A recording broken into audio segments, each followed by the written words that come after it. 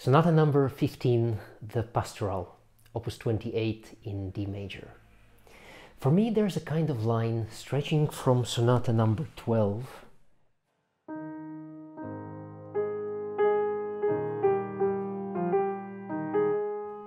through Sonata number 13, the beginning, and even though the key is completely different, the beginning of number 15.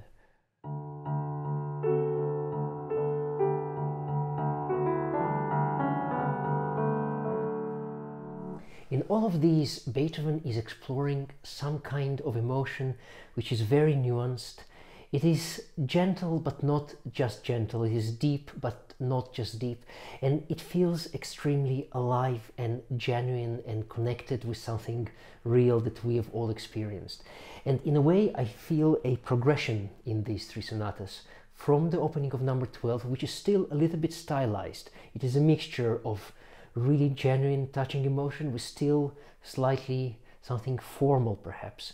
Then a magical, dreamy landscape in number 13. But here I feel in the Pastoral that Beethoven finally found a direct access to some kind of life force, and he was able to encapsulate it in notes and present to us, the listeners. This is not to say that all these sonatas are about the same subject matter, but there is some common musical DNA between these three, and of course they were written around the same time period, 1801, 1802. But the name Pastoral very aptly stuck, of course, to number 15. The nickname was not given by Beethoven himself, but rather by the publisher of the first English edition, slightly later in 1804, 1805. But I don't think anyone would dispute the pastoralness of this music, the beginning of the first movement and also the finale. The idea of a drone bass, or the musette or bagpipes in the finale,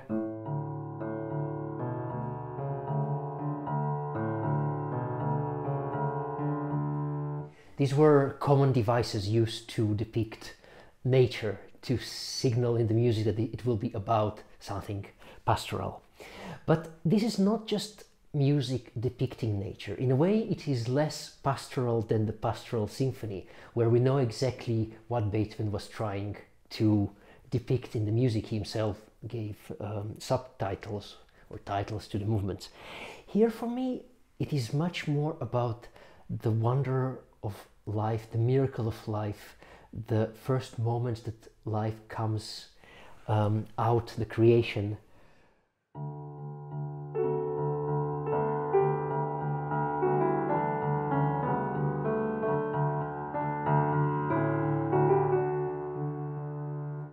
There is this openness, hushed expectation in the music. By the way, something to note, which I only realized recently, that the harmonic progression is very close to a composition by Mozart,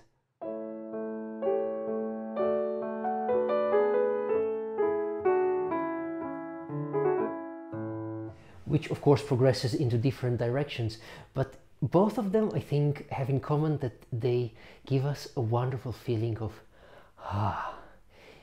It opens with a very unusual chord, the same with the Mozart.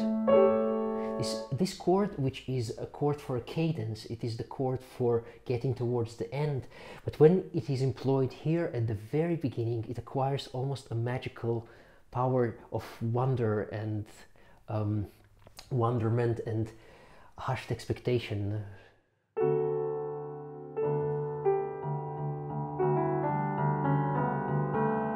Also note, in both the Mozart and the Beethoven, no chromatic harmonies. Everything is diatonic.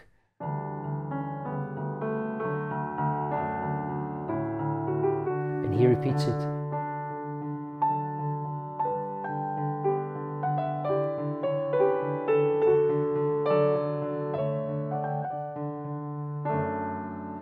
He covers quite a big chunk of the keyboard, and yet it is just still the first phrase. The entire first movement will be very broad, and this broadness of, in the sense that he is not hurried, he's not trying to get us out of the home key as quickly as possible, which is the usual case for sonatas. We start somewhere and then we immediately need to move into the key of the dominant, because this is how sonatas function. Whereas here, it takes a whole page and a half for him to move from that initial harmony. This contributes once again to this sense of, as I mentioned already, hushed expectation.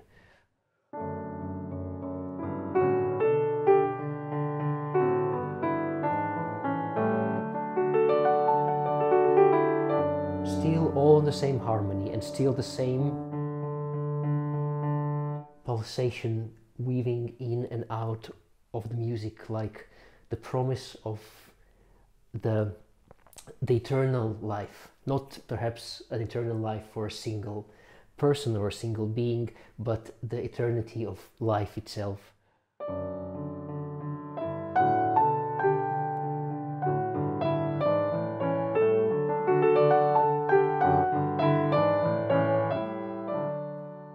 Even then, when he begins finally moving from the home key, still everything is quite calm and serene. There's not a lot of drama, especially not in the exposition.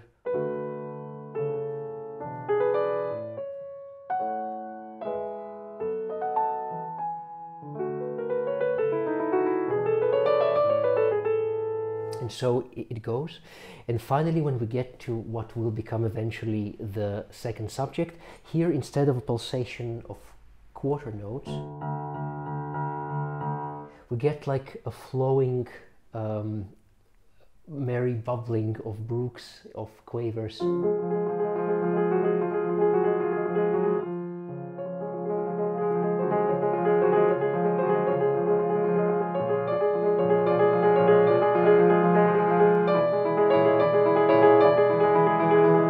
As if we come through a canyon and the horizon opens.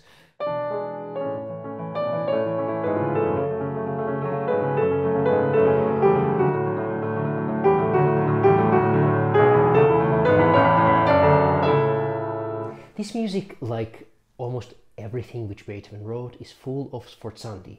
Sforzandi being strong accents which Beethoven usually employs on weak notes, so not on the downbeat, but here it's a music in three, so on the second and third note. For example, here. But whereas in other places in Beethoven, these sforzandi can be quite sharp.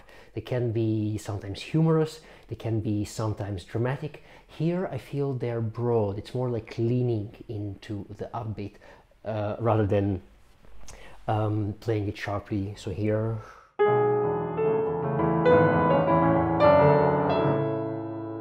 Kind of cadential chord.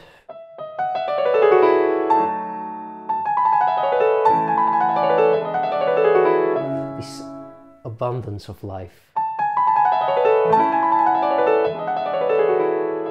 And again. One thing to note about interpretation. When music is so suffused with a single kind of pulse, so we have this from the beginning, and then later we have this. It is really important to keep the pulsation as steady as possible, so as little rubato as we can, because the magic, the hypnotizing power of this pulsation is in its steadiness, a kind of like a heartbeat that might be slightly faster, slightly slower, but generally will be all the same.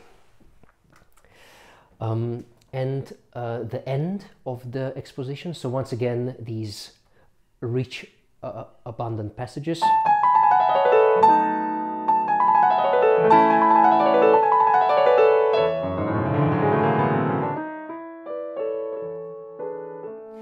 Here's an interesting thing rhythmically. If you listen to this music,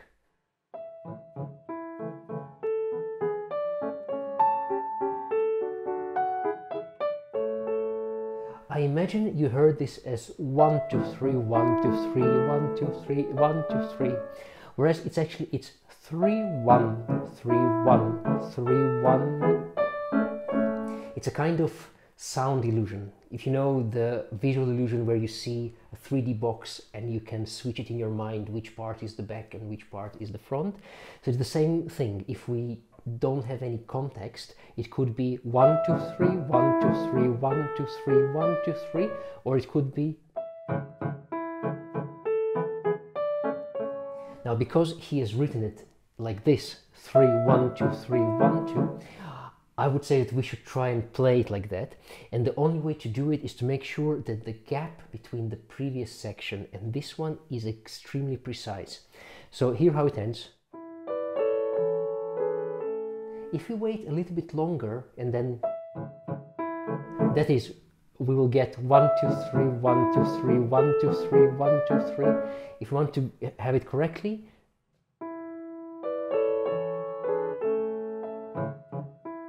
so to make sure that this 1, 2, 3, 1, 2, 3, 1, 2, 3 is extremely precise, and we could even give a small accent on the downbeat.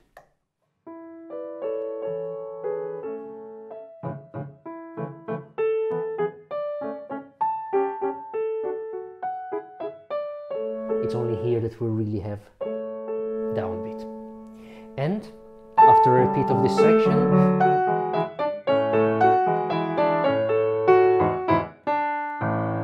the music descends into the depths, and we repeat the exposition. Or the second time we go on.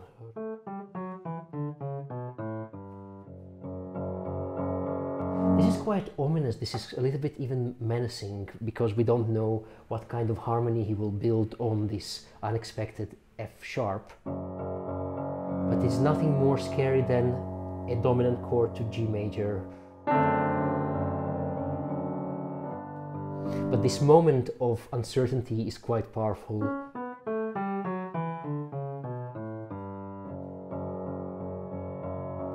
Also these empty octaves.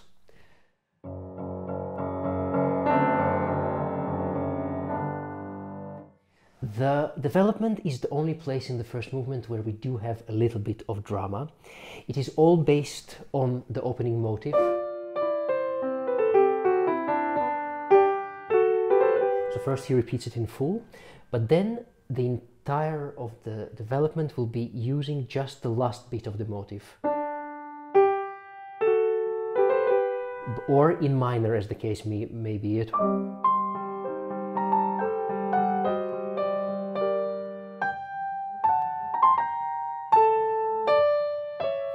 And then in the left hand,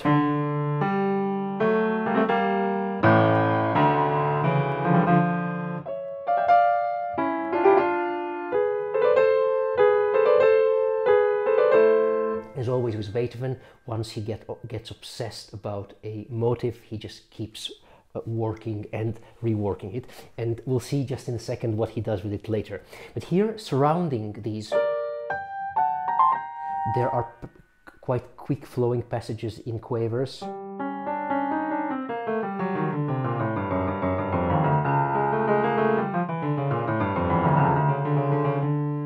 And if I mentioned before there is not a lot of chromaticism, well, here we have quite dense chromatic lines.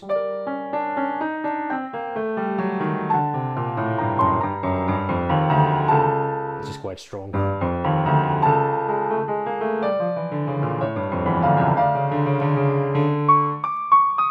This you hear? Really, really dissonant.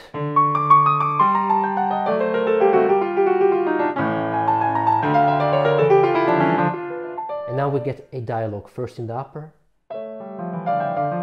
then in the tenor,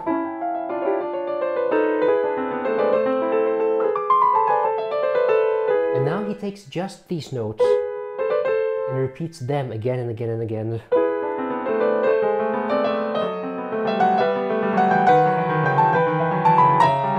More and more.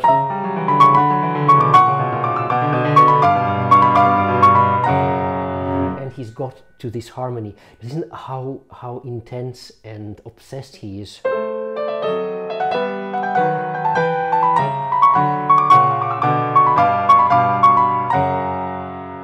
And now, just continuing again, not even 4 notes, but just. So it is as if he has taken the opening motif, he played it in full, then he took just the last 5 notes, then he took just the last 4 notes, and then now we have just the last 3 notes with gaps, but all on one harmony.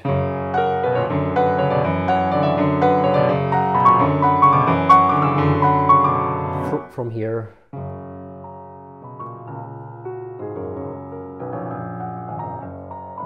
It's quite remarkable. Half a page of just repeating this chord with this motif, going up and down. Left hand goes down, right hand goes up, and vice versa. The image which I have in my mind is that after the storm, the waters are gradually calming, and we have suffered such an intense dramatic shock in these passages that we need also a little while to calm down.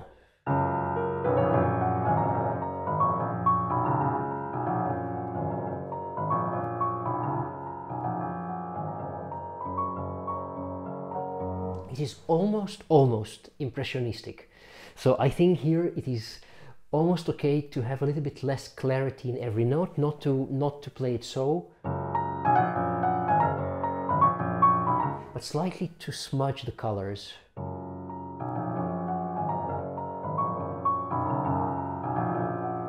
With a little bit of pedal covering it, as if to create more of an atmosphere rather than the precise contours of the notes. And then it descends, still on the same harmony. And finally we know where we're going. So out of this, it becomes a dominant chord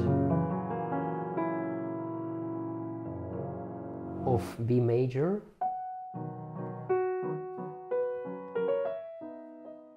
He stops and goes to minor. He stops, and then there are 2 bars which are magical, pianissimo and adagio. There's such, after all this drama, this is so comforting. This is like the opening of a new door when we thought hope perhaps has gone, but this is him saying, no, it's all going to be fine. And from here he goes to the reprise. Utterly beautiful. The reprise is repeated in full, even with a little bit of extra passage work in the climaxes. But then at the end we have a coda, which will have the repeat of the opening motif, like a memory from afar.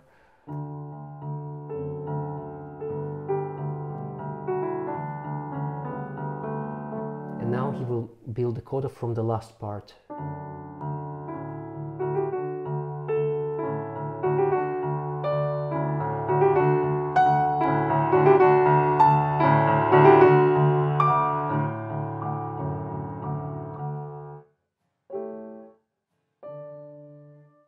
What this final build-up means, perhaps an insistence that life, after all, does have also power and strength and not just calm beauty. But in any case, it is wonderfully atmospheric. The second movement has a completely different contrasting mood and color. D minor, Beethoven's favorite device of long chords in the right hand, juxtaposed with a kind of implacable clock. Maybe pizzicati in the cello basses, or, well, a bassoon perhaps is not quite the case, but something very strict and severe.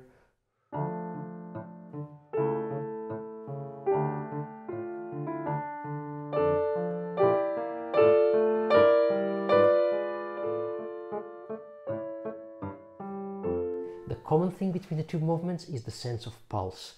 The same thing where we had before. or this. We still have a very strict and clear.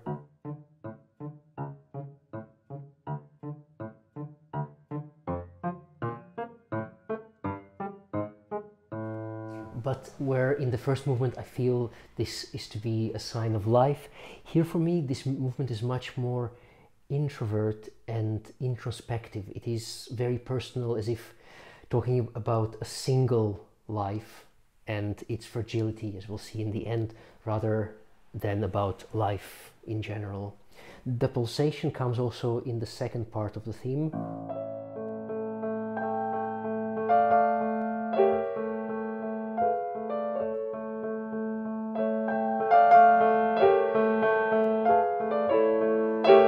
This time not with nice and soft harmonies, but harmonies quite sharp and strong.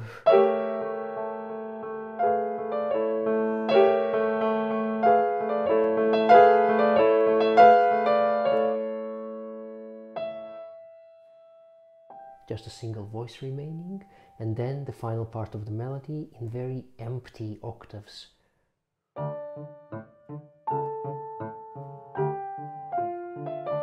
Also the left hand, this is a very empty, hollow sound.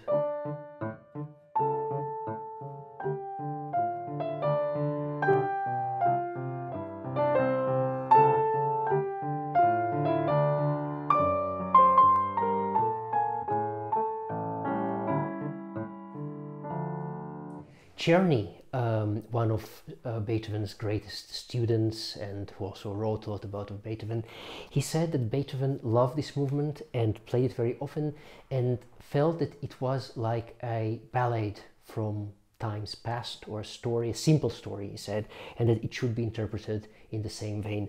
I think, of course, sincere simplicity is definitely the character. It doesn't require a lot of extra emotion added from the interpreter, because there's something very powerful in this reserved severeness. As if the emotion is there, we feel it, but it is, until the very end, it is held quite tightly in check.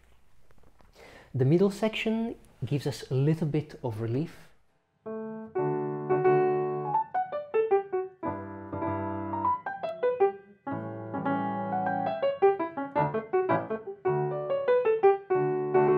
Something a little bit more merry, but it is somewhat short-lived. Just 16 bars are allocated for the merrymaking.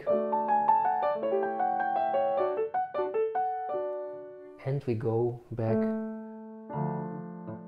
to the beautiful theme of the beginning. This time, when it's repeated, in the beginning the two halves of the theme are repeated exactly as they are. So this time, the second time, is a variation.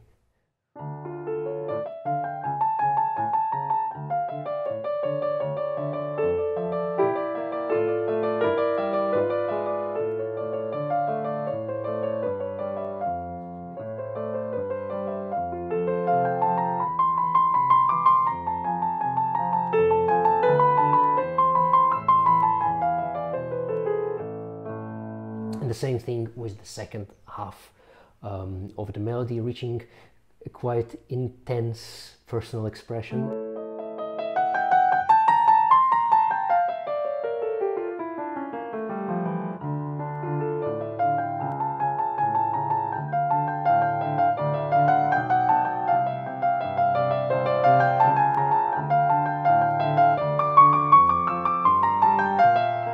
Especially here. Quite harsh and painful dissonances. And then the coda, or an epilogue, like the final part of the story, first without pulsation at all.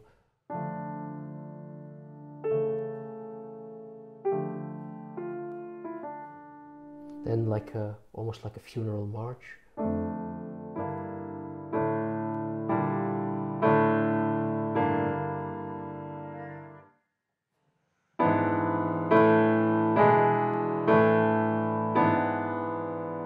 Then, in a really powerful dramaturgical move, Beethoven takes this music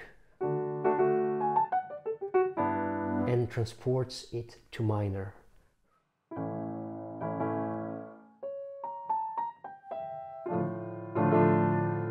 I also find these chords quite funeral in character.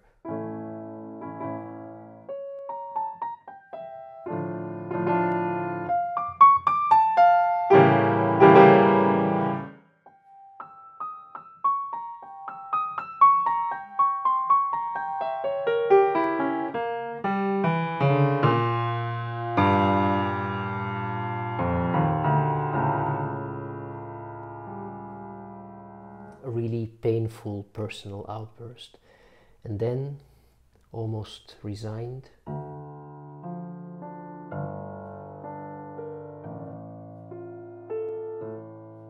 pianissimo, but then, despite the resignation, there's a crescendo to a sforzando,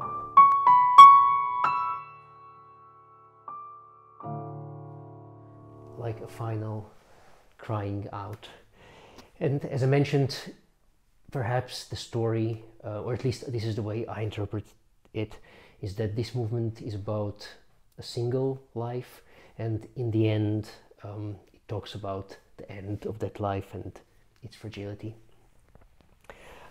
A powerful emotional core to the sonata. But then all this color, all these shadows are immediately effaced by the scherzo. It starts with a quadruple call of horns. Or you could imagine maybe two pairs, one on one side of the stage, another on the other side.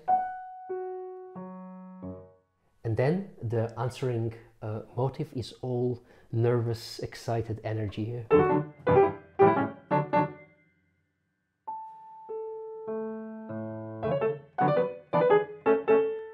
And the entire scherzo is built from this. He uses this idea and then augments it in a textural crescendo. So first time it's one note, second time is one note, then third time is thirds, the fourth time is sixth, and then the final time it comes, it is in fortissimo triads. So there's a kind of build-up throughout the scherzo itself.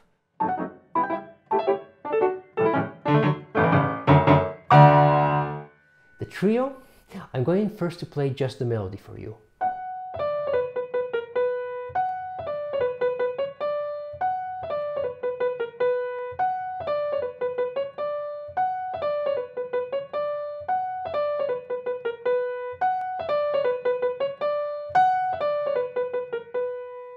You might have found it a little bit monotonous, I would guess.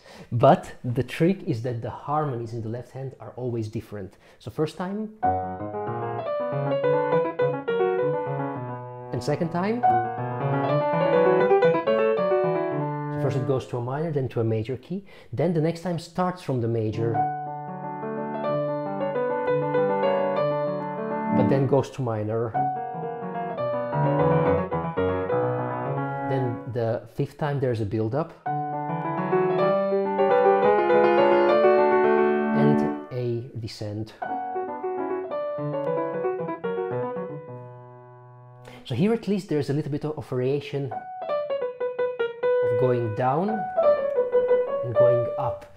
In the first sketches it was all just the one of the motifs repeated 8 times, but then he must have realized that that would be too much even with different harmonies, and he added the second very close but still slightly different motif, and then he alternated between the two, adding the harmonies, the different harmonies, to give a lot of color and interest to the trio.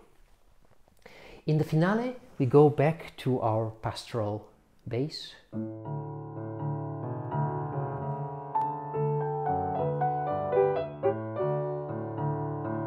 Tempo is very relaxed, it's allegro ma non troppo, so allegro but fast but not too much.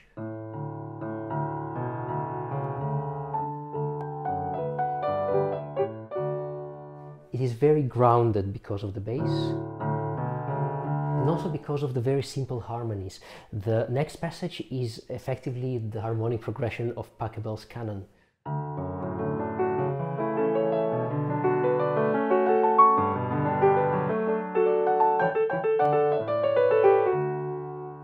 this harmonic simplicity lends it such an air of stability and calmness, which we don't usually associate with Beethoven.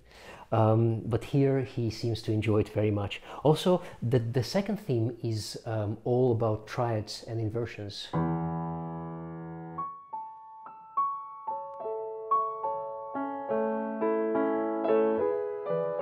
But it had to be Beethoven to make triads sound so magical, like bells in the distant air.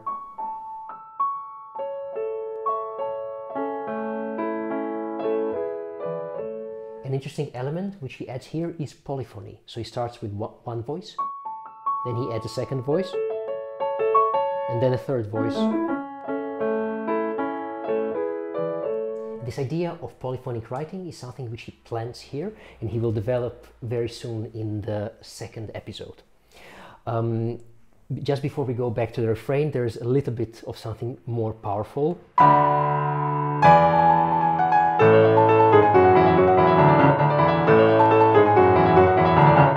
Something a little bit more muscular, I would say. So a side of nature which perhaps we have not seen so far, something a little bit more, yeah, I'd say muscular is the right word.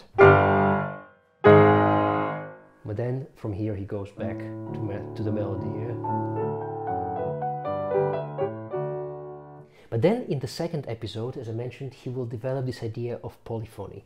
And to contrast all the simple and diatonic harmonies and triads which is written so far, he will give us a very dense polyphonic texture.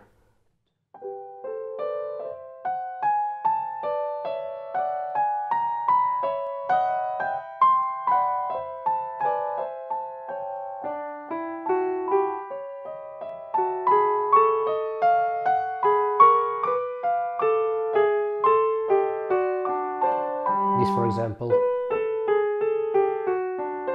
it is one harmony very densely connected to another.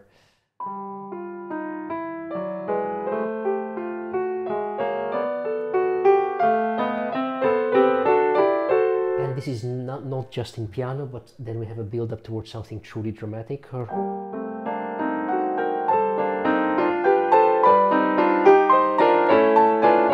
And fortissimo.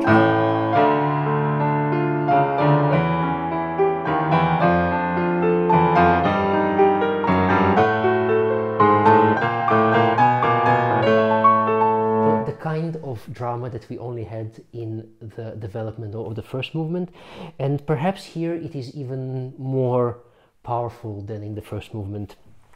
Then he follows with a strong fortissimo passage for quite a few bars.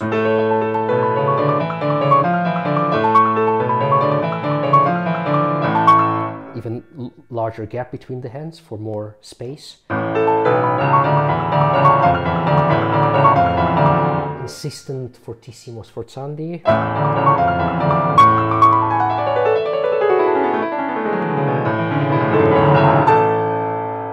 And having reached that point, it all goes back.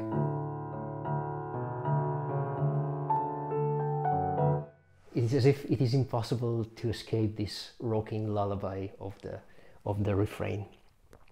And finally, after the third episode, we have a coda. The coda first starts once again from this rocking emotion.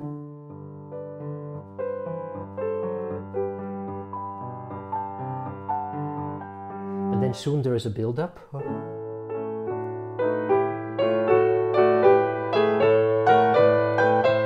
The alto voice is chromatic.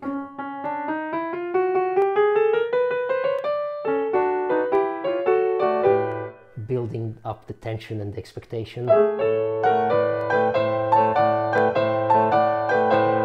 going into hemiolas.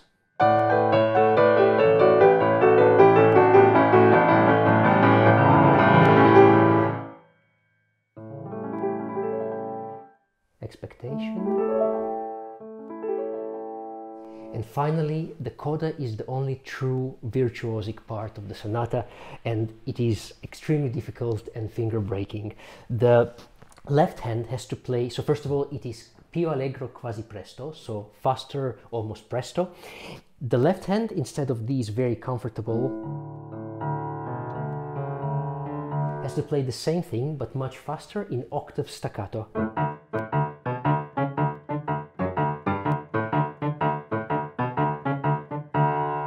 And above that we have a really virtuosic right-hand line.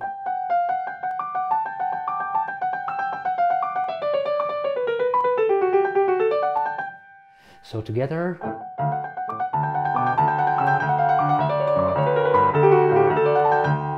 And then it goes on and it builds on and on and on, many times repeating the same part. And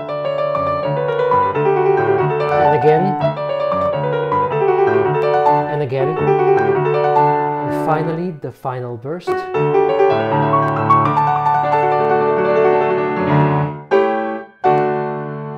So here Beethoven shows us also the Bacchic part of nature, something which he has not yet shown us in the sonata.